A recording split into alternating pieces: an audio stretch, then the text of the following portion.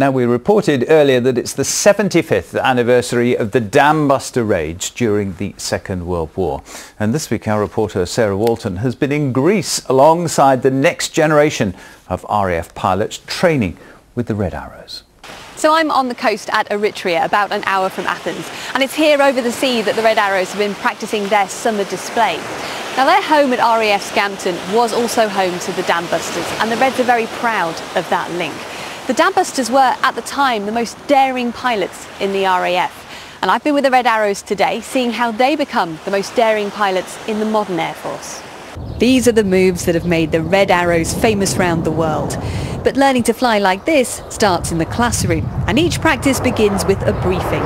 Line 098-278, crowd front 90 of 0. So we'll actually go through the routine itself, using all our voice commands, making sure it all happens at the right time. So procedurally, as we go through the sortie, it'll happen exactly as the boss wants it to. Then it's onto the apron to prepare for flight, where this year's newest pilot is hoping to qualify for his official red overalls next week. It's an amazing feeling when I got selected, to follow in the footsteps of all the great pilots that have been before me, and now I've got to try and live up to that reputation. The pilots run through the routine 3 times a day, and monitoring each performance on the ground is Red 10, who's also new to the team. Primarily during the practice and during the shows actually in the summer, I'm the safety supervisor, so I'm watching the aircraft. I'm keeping an eye on how the patterns are going, looking out for any hazards such as birds or aircraft entering our airspace.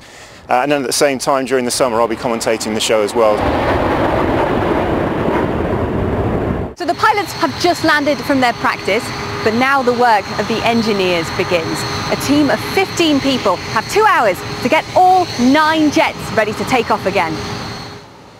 We'll check tyre pressures, we'll check oil pressures, check hydraulics, we'll check for any damage. There may have been a bird strike that the pilot's not even been aware of during flight, so we're always checking for any damage on the airframe as well. And you've got to refuel it, you're just like you would your car before you step into it, you need to make sure it's ready to go and it's serviceable.